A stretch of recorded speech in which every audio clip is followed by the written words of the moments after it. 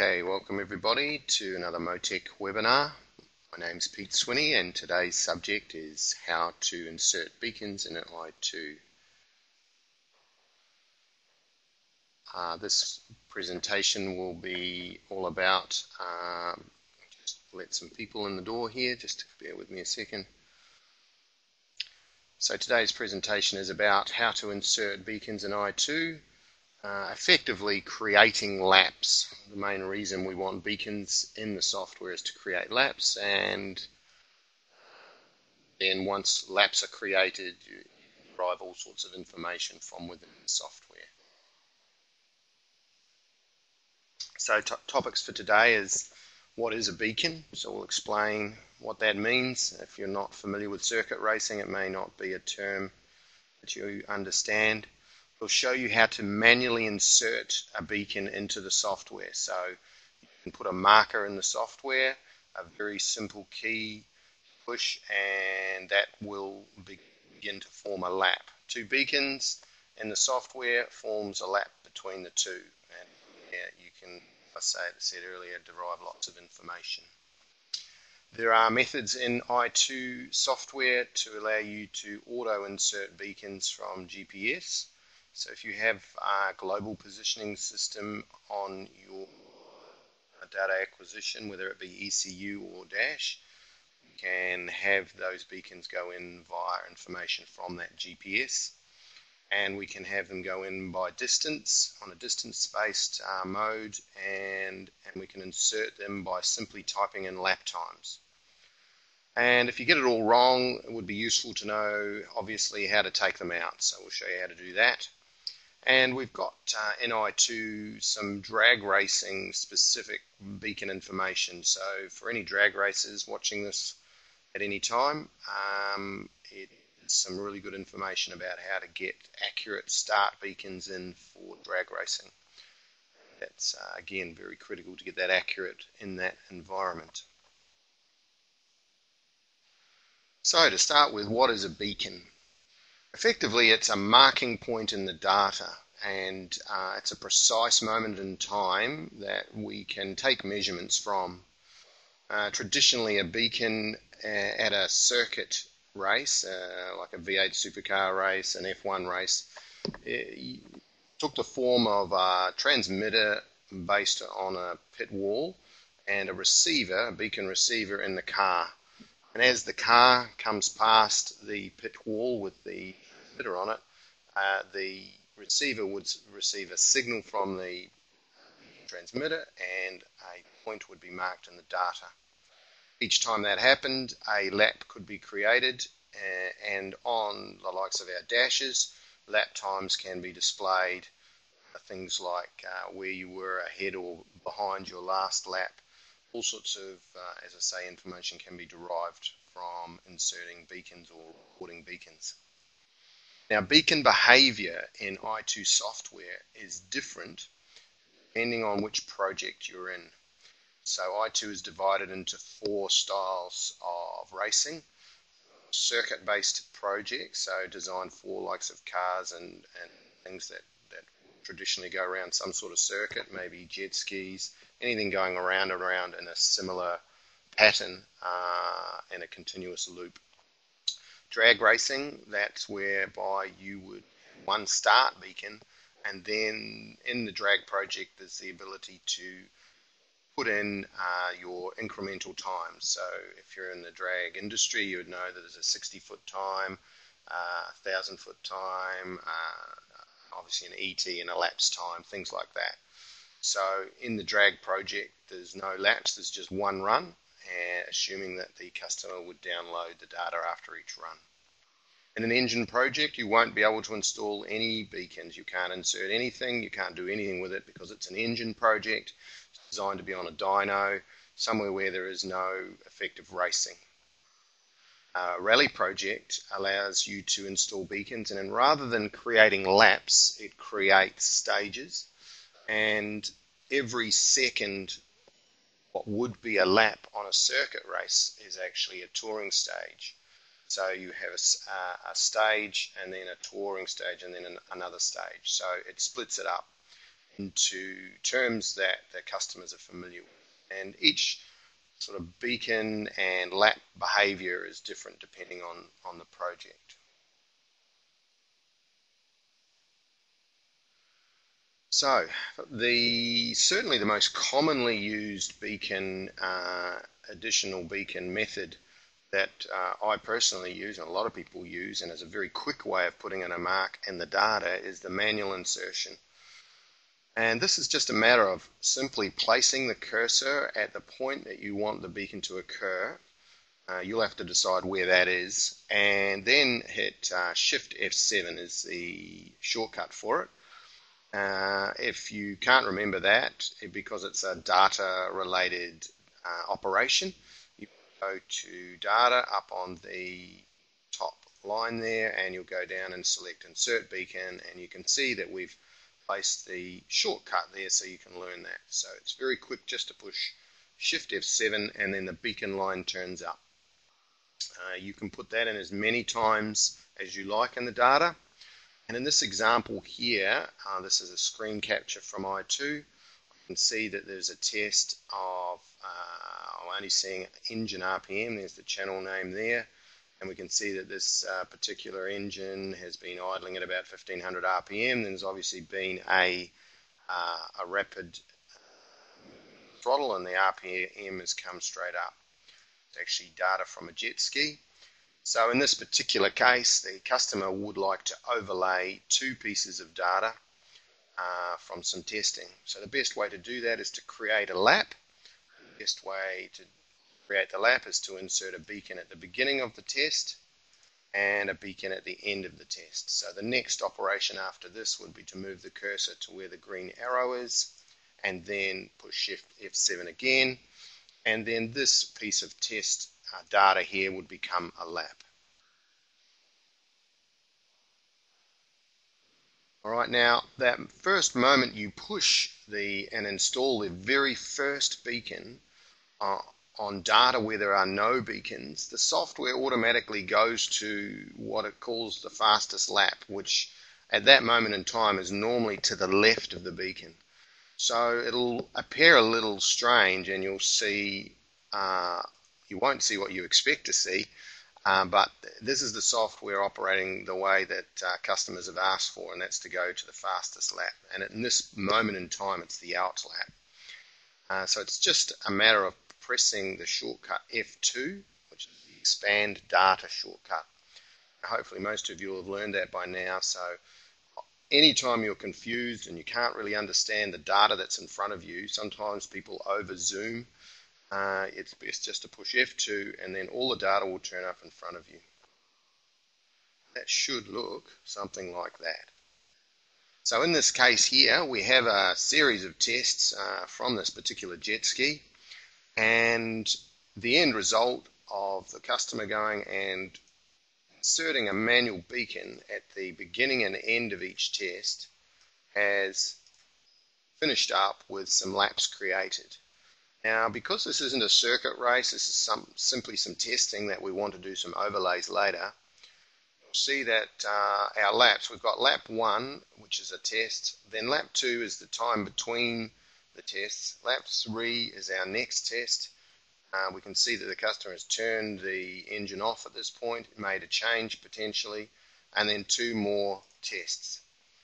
So later on, we'll be able to go into the data and we'll select all the odd laps and be able to put them on top of one another, right? Because the even laps in this case are the turnaround times, the time that the customer has turned the ski in this case around, lined up for the next throttle test. Okay.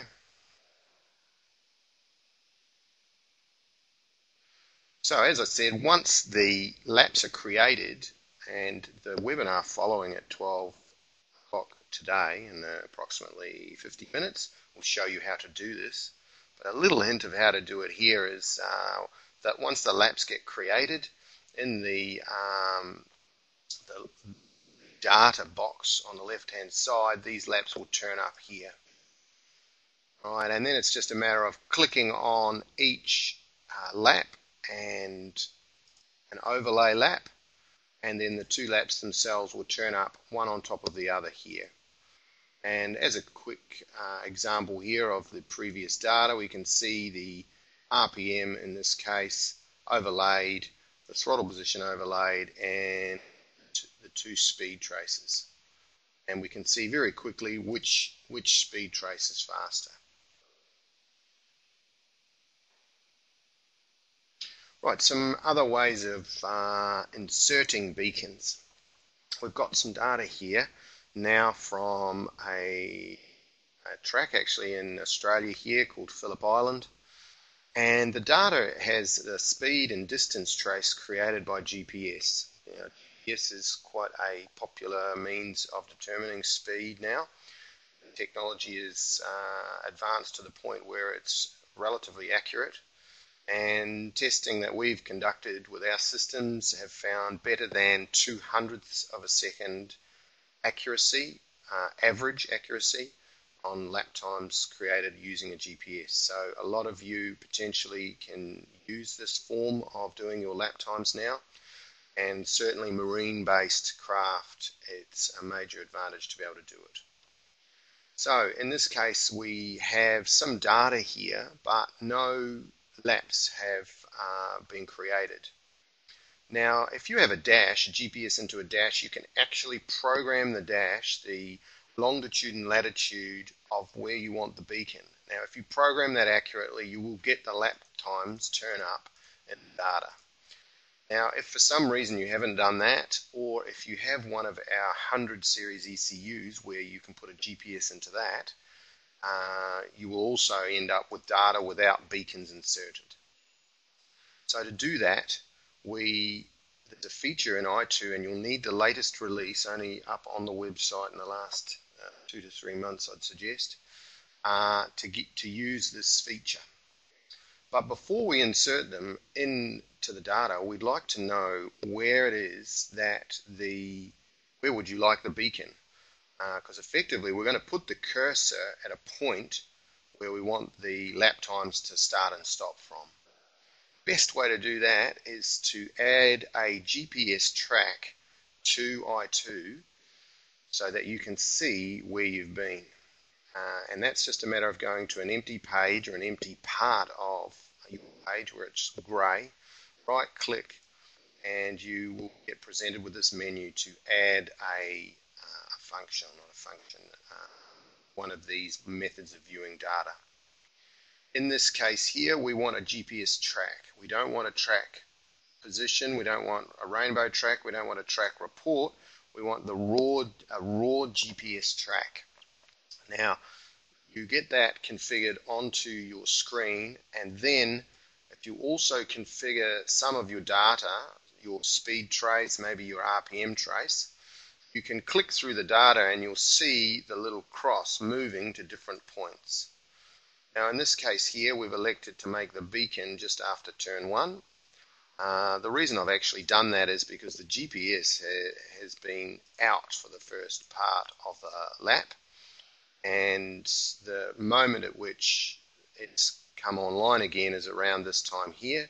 So I've just decided to get as many laps as possible and decided to make my lap start and stop from the small straight after what normally would be turn 1 at Phillip Island. So I simply place the cursor at that point, and then we move to the next part of the exercise. At this point now, with the cursor in the correct position, we'll go to Tools, Lap Editor, and enter into that screen. Now, here in Lap Editor, if you had configured your dash correctly, or if you had a proper beacon transmitter and receiver, you would see laps lined up here. Now there are no laps, it's told you that there, and the way to get them in is to choose a method. Now we have an auto insert method, and in this case we're going to use GPS. So we click on that button and we'll get the next screen. As soon as we click on that button, the software brings up a screen that looks like this, and if you've left the cursor on the data at the right point, the software automatically enters those latitude and longitude numbers into the software. So you check that that's right, and then you push the execute button. Now you'll see an extra parameter here that you may need to adjust. What this means is this gives you a tolerance of 50 meters. Just think of it like 50 meters left or right from the longitude and latitude point.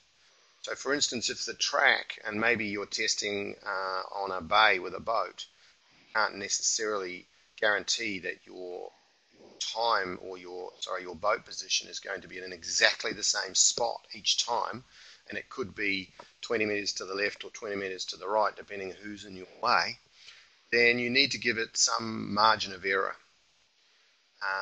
A way of thinking about how this works is the car or the boat goes around the track with this infinite line out to the left and right, and you get a margin of error to go left or right to pick up that infinite beacon line that's moving beside you, as long as it clips the longitude and latitude point within a tolerance of, in this case, 50 meters.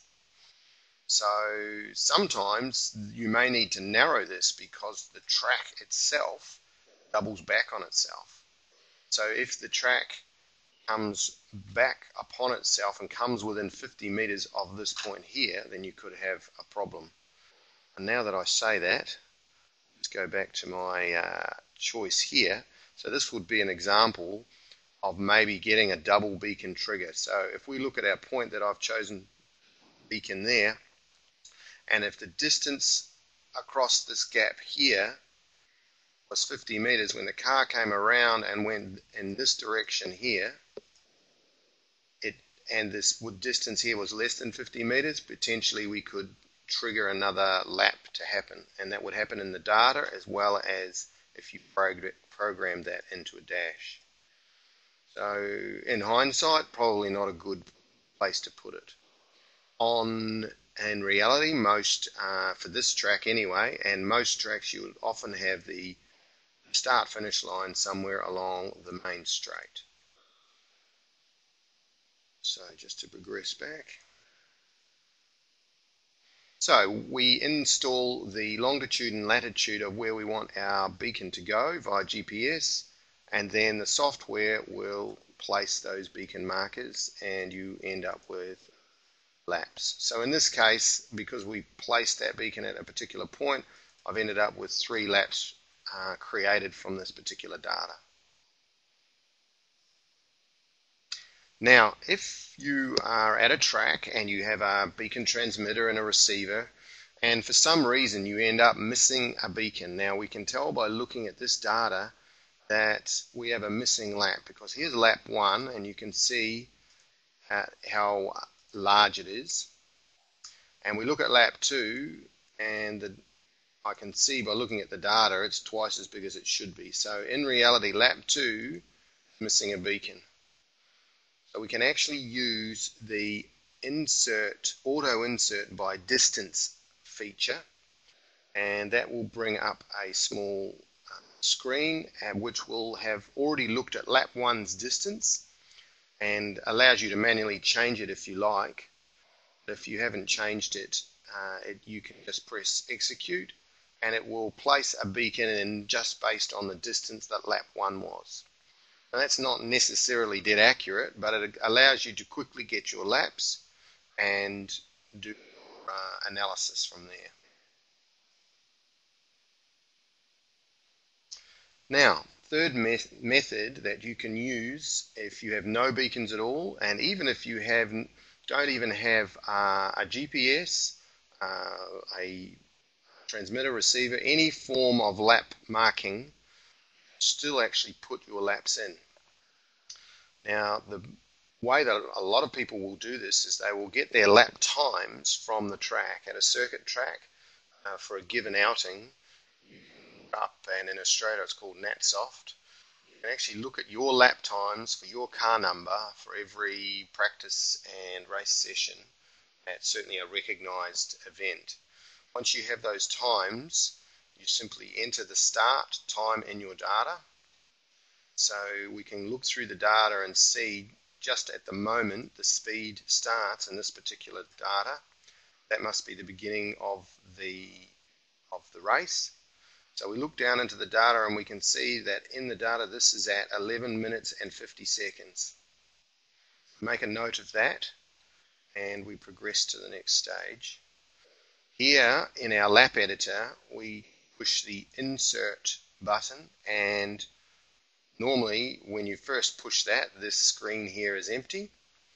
The first number we enter, and you can see the format for it, this is how you enter the times.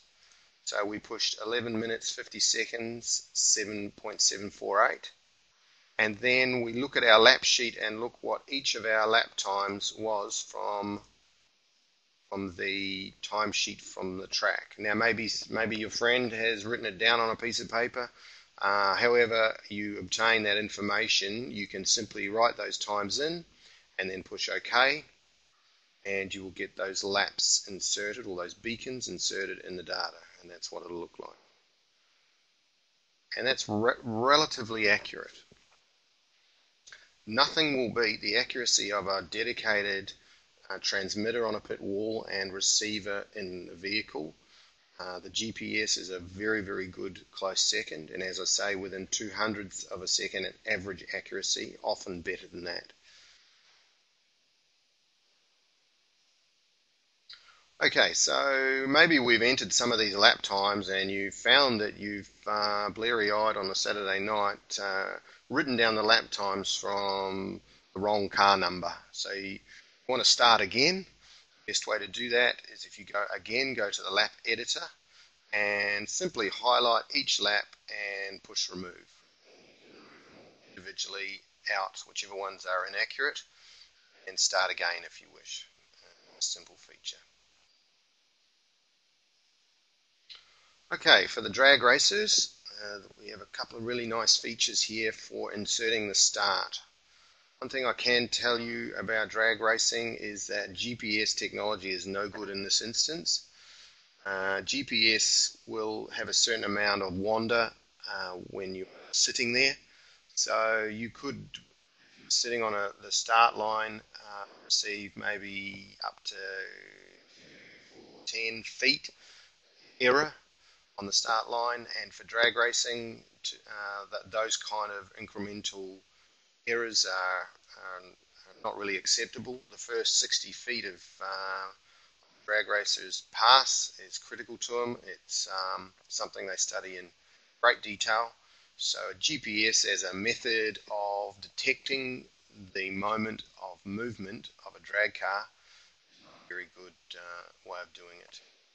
So if we go into a drag project, we can see some of the different methods that we can use.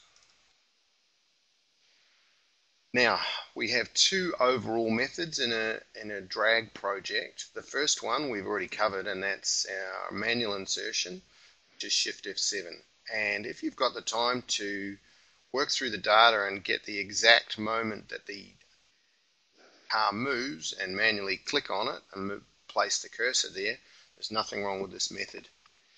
If you're under the pump and you've got to rebuild your engine in 40 minutes like the Top Fuel guys do, they want that data very quickly, and we have an auto run method, which there are two ways of creating this auto run. So again, we're going into under our data menu to choose which method that you're after. So if we're going for an auto run insert of the beacon, there are two methods, as I said. The first one is the auto detect RPM channel. Now what that is actually referring to is your speed measurement channel. So it's going to be the revolution of either a rear wheel or a drive shaft, and in most cases the drag industry detect the movement of the drive shaft, because effectively once the drive shaft is moved, you would assume, barring some tyre wind up, that the vehicle so that's a simple method of detecting car movement, although it is flawed, and we'll talk about that shortly. So to set this up, the auto detect RPM channel, we need to choose the channel that the customer has used to measure drive shaft speed or wheel speed. So once you click on that option, you'll be presented with a channel to select. And you'll click on and look for the channel that you're using for your drive shaft or wheel speed. You can even use front wheel speed, but certainly rail style cars usually lift the front wheel straight off the ground, so that's not normally a good method for a serious drag car. So our drive shaft channel in this particular case is called drive shaft speed, so we choose that channel and place that in the software. And once that's done, we push create, and the software will look through the data. Let's go back to the data and actually look through the data for the first real drive shaft movement. So you can't quite see it here, it's just hidden under the box there, but this is the drive shaft speed trace, and it automatically inserts the beacon at the first movement of the drive shaft. And that method certainly works fine, but is still not the most super accurate depending on the number of teeth in the drive shaft, but we'll come to that shortly. The second, let me go ahead here. The second method that is extremely accurate and is only available in i2 Pro is the edge detect method. And what this allows the customer to do is create a maths channel that defines the start of the run. Now, if the drive shaft, for instance, only has one tooth on it or two teeth on it, and at the moment that the drag run starts, the tooth has already just gone past, so the drive shaft has to actually rotate one full revolution before the data system will record a speed. The data system needs to time between two teeth. So if there are only two teeth on a drive shaft, then the drive shaft needs to turn one full revolution. Now, in drag terms, that can mean quite a lot of distance has travelled before the beacon is inserted. So we can, using maths, define a start point on a drag car a little more accurately than just the turning of the drive shaft. Now you'll see an example of some maths that I've written to define the start of this particular drag car. I've simply selected the engine RPM travel channel and stated that it needs to be greater than 4,000 revs. Also said that the throttle position needs to be greater than 40%, and critically also the G-force channel needs to be less than -0.2, because the G in this particular car, as you get acceleration, the G is wired in such a way or calibrated that it goes negative, which is probably not the way you'd normally do it. However, we've written this condition that when all these things are true, this condition or maths expression that I've written, and I've named it run start moment, this run start moment channel will become true when all of these channels here become true.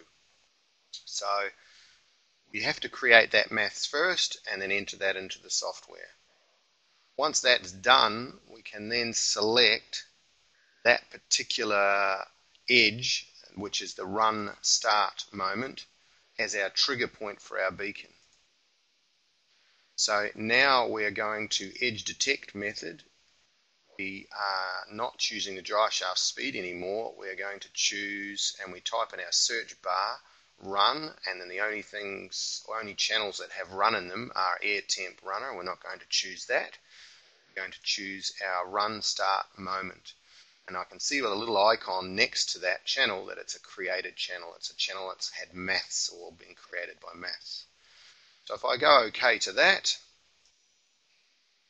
we end up with an automatic beacon insertion.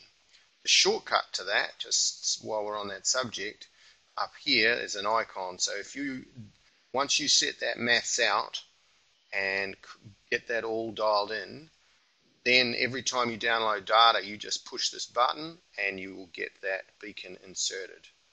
And that looks like this in the software.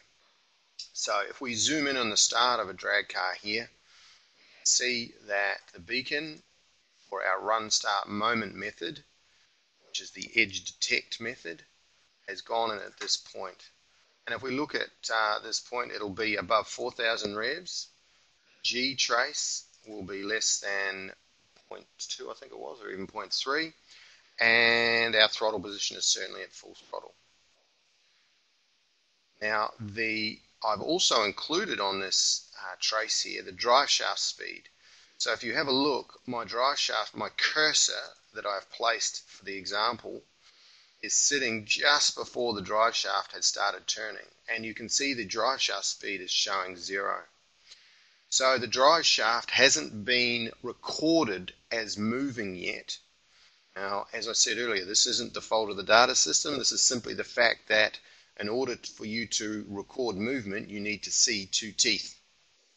So, but clearly, looking at the G, the car at this point is pulling 1.9 G acceleration, so it's definitely moving. And the point at which it's actually started moving is probably even less back at this point here on the G. You have to be careful with noise that we don't get noise triggers for the start. So you could continue to refine your start condition so that you get to the point where you very, very accurately mark the point of the start of the data. Now this seems a little carried away, but it makes a massive difference to be able to overlay 2 passes of a drag car and see how fine adjustments to the clutch and fueling have made differences to how it accelerates away from the line. So accurate moment of start in the data is very important. Alright, and that concludes today's webinar on how to insert a beacon. This webinar will be up online within a couple of hours, so any of you can look at that further. And obviously there are many other online for you to view and about our equipment. Now, in about, looking at the time, in about half an hour, we're going to do how to do overlays, which is a direct follow-on from this. And while we won't be looking at data, we'll be looking at physically how to create the overlays so that you can begin your data analysis.